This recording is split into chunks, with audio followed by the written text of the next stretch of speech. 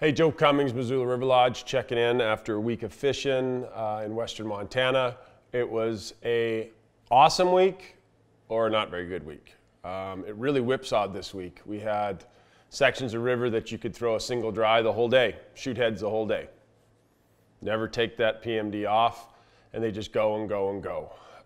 We had some other sections that didn't do that. It seems like that hatch was peaking and moving. I was really impressed with the numbers of bugs we saw in certain sections of Clark Fork, and other sections didn't fish as well. So it really whipsawed. Like 30 fish on a dry, landed over 17 inches, or a 4-fish day. The Bitterroot has been vacant.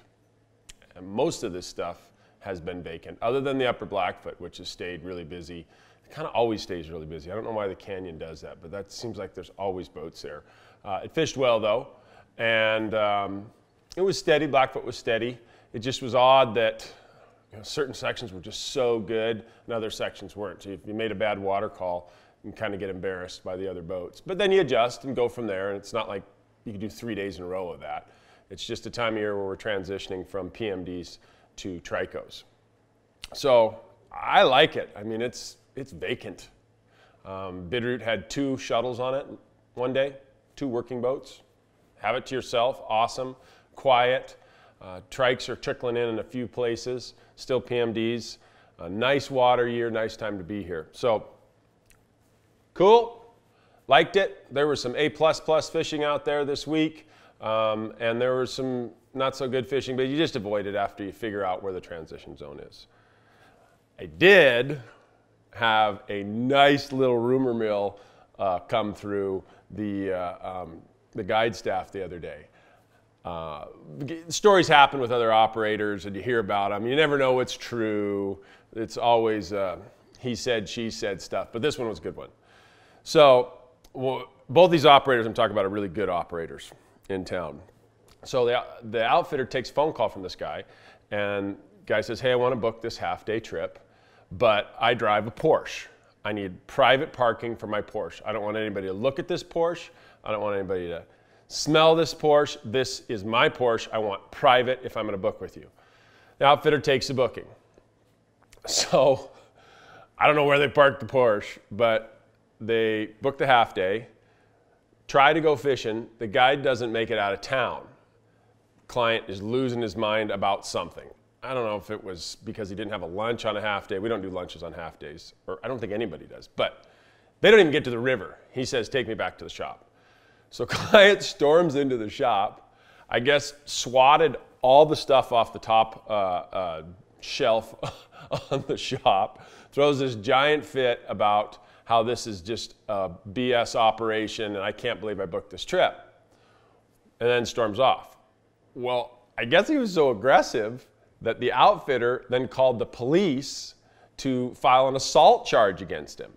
And in the meantime, the assault charge is being filed. This guy's on the phone again and finds another outfitter, real good outfitter, and he books this other outfitter. So great. So the next day,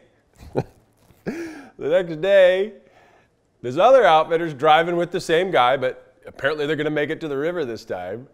The police call and say, hey, I need you to pull over. We need to arrest this guy. This is the Porsche guy that nobody wants to look at his special car. So police are coming to take his client out of the truck. Well, the client says, you can't arrest me because I acted that way because the guide threw all my rods and reels out of the side of the truck as we drove back to the shop. So I lost like $1,500 in gear. So if you can imagine a truck whipping around to come back into Missoula, somebody screaming at the guide, and then fire rods being thrown out of the cab, that is an awesome July day. That's just awesome. Now I don't know what happened. I mean, I know something happened, and I need to look at the police report to see if the Porsche was involved, or the value of the rods, or if there was an assault in a fly shop. So that was a pretty good one. We had a pretty good laugh about it. We've still kind of been joking about it, like, hey man, where I park my drift boat, nobody look at it, nobody see it. At every access, I need a private drift boat parking space. It is a very special drift boat, special trailer, and special truck. So I don't know if the state of Montana is going to come up with a plan where you can buy private access or private parking spots, but it sounds like there's at least some market for it. Anyways, made us laugh. Fishing's been good. Fishing's vacant. There are no hoot owls. We don't have fires. It's like a nice middle summer. Have a good day. Joe Cummings, SMB, signing out.